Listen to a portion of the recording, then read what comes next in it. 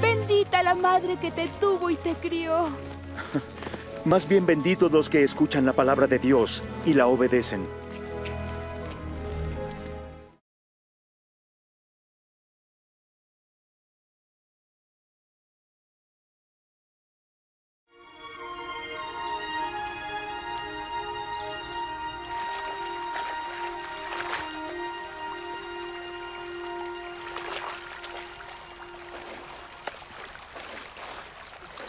Señor, enséñanos a orar como Juan enseñó a sus discípulos. Cuando oren, digan: Padre nuestro que estás en el cielo, santificado sea tu nombre. Venga tu reino. Hágase tu voluntad en la tierra así como en el cielo. Danos el pan de cada día. Perdona nuestros pecados, así como nosotros perdonamos a los que nos ofenden. No nos dejes caer en tentación y líbranos del mal.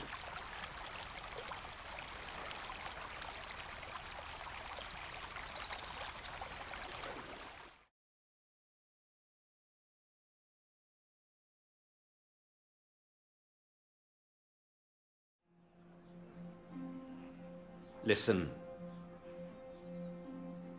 We are going to Jerusalem, where everything the prophets wrote about the Son of Man will come true. He will be handed over to the Gentiles. They will mock him and treat him shamefully and spit upon him. He will be whipped and killed.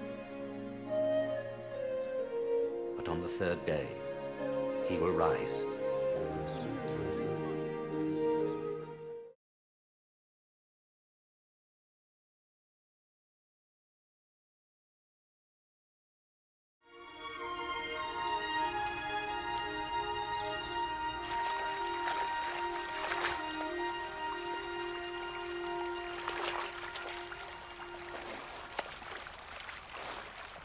Teach us to pray, just as John taught his disciples.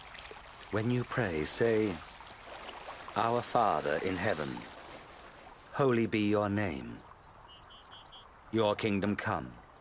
Your will be done on earth as it is in heaven. Give us day by day our daily bread. And forgive us our sins, for we also forgive those who sin against us. And lead us not into temptation, but deliver us from evil.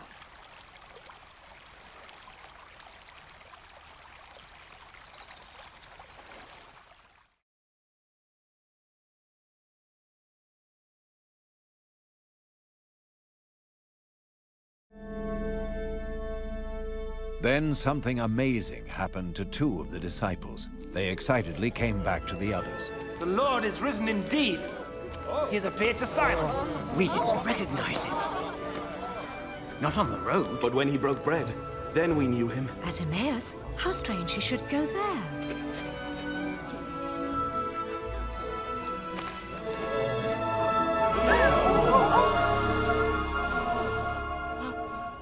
Peace be with you.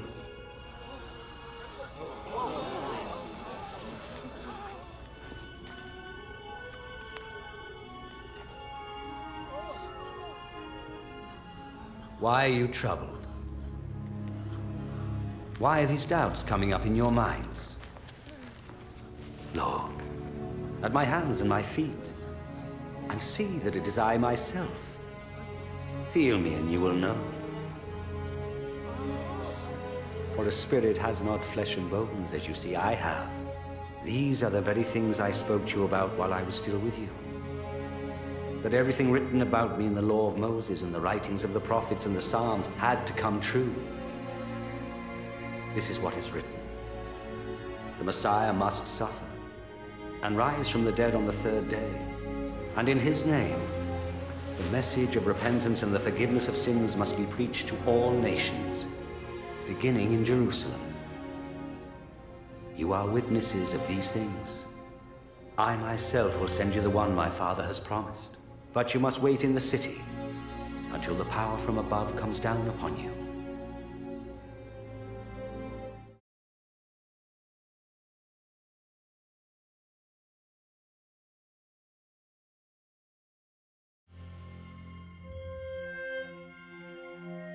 In the Holy Scriptures, God declared the Messiah would come to be the Savior of the world. The life of Jesus gives evidence that he is indeed the one the prophets spoke about. Isaiah prophesied that the virgin will conceive a child and will give birth to a son. Centuries later, the birth of Jesus was the fulfillment of that prophecy. The Holy Scriptures declared that the Holy One to be born would be called the Son of God. This means that Jesus was to be called the Son of God in a spiritual sense. We see this in how he lived his life. He healed people from disease, forgave their sins, turned them back to God, and promised them a place in God's eternal kingdom. He offered himself as a sacrifice for sin in their place, and then rose again, conquering death. Jesus said, "No one can take my life from me. I lay it down of my own accord."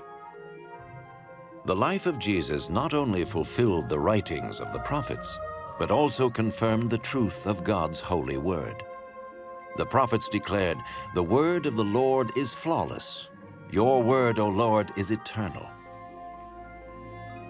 Jesus himself said, "Heaven and earth will pass away, but my words will never pass away." Jesus came to give us life in all its fullness. But when man disobeyed God in the Garden of Eden, he chose to go his own way, and his actions separated him from the Creator.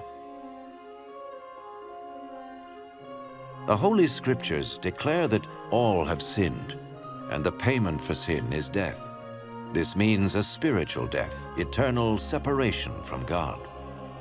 But just as God provided a ram to die in place of Abraham's son, so he sent Jesus the Messiah to die in our place. His life, death, and resurrection restored the relationship between God and all those who put their trust in him. Now, those who follow Jesus not only have their sins forgiven, but are saved from God's eternal judgment. They are assured of paradise and will live with him forever. It is this life and freedom from the guilt and power of sin that Jesus offers each person today.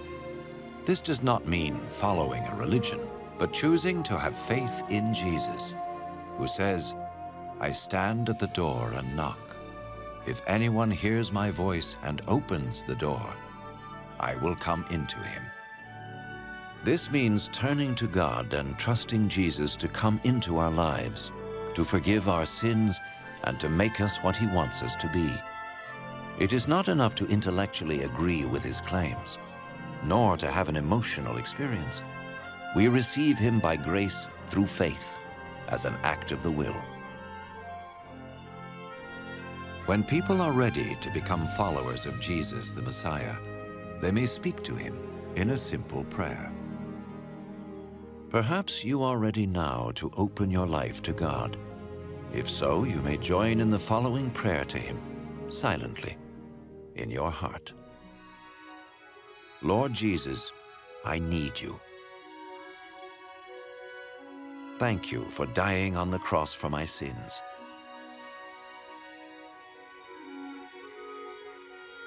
I confess and repent of my sins. I open the door of my life and receive you as my Savior and Lord.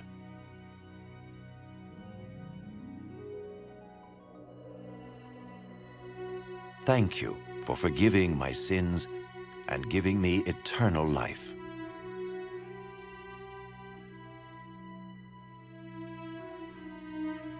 Make me the kind of person you want me to be. As I become one of your followers. Amen.